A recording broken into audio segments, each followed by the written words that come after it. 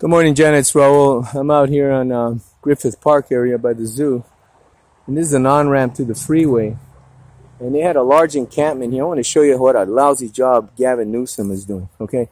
He's responsible for Caltrans, which supposedly take care of the freeways, okay? And you had this large encampment where they finally booted this bum out of here. And he left a mess here, man. And you have another jackass living in the trees down. He was watching me a minute ago. These goddamn vagrants. They have no shame. They just come up here and live up here.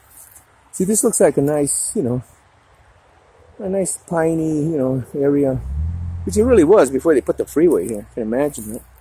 But this encampment, they went ahead and chopped the trees down and boot this pariah out of here. Look at the mess this guy left. Look at this.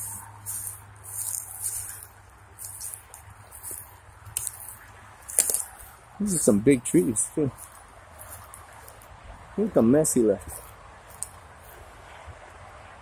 See that? Who's living here? This is what these pariahs, these vagrants, that's what they are. They're vagrants. Anyone that live like this is mentally ill. He's a nut. Doesn't want to work. Doesn't want to be self-sufficient. And they started a fire here, too. You notice that it's charred here. See that? That other bum's over there on the tree, he was looking at me. I want to beat the crap out of his ass. Like, I can't stand these pariahs, okay? They call them homeless people. This is the left. I tell you about misnomers. Like when they say, oh, I'm pro-choice. No, you're pro-abortions, okay? That's what you are. Pro-choice, my butt. Okay?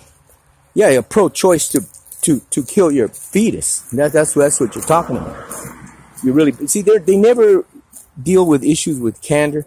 They call these bums homeless people. These people never had a home. They couldn't even pay a rent, and they want to set them up in housing.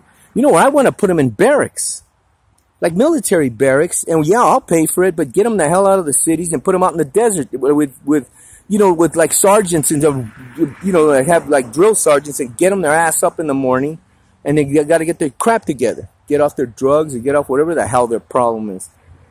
Okay, Jen, I just thought I'd show you that. You take care. Bye.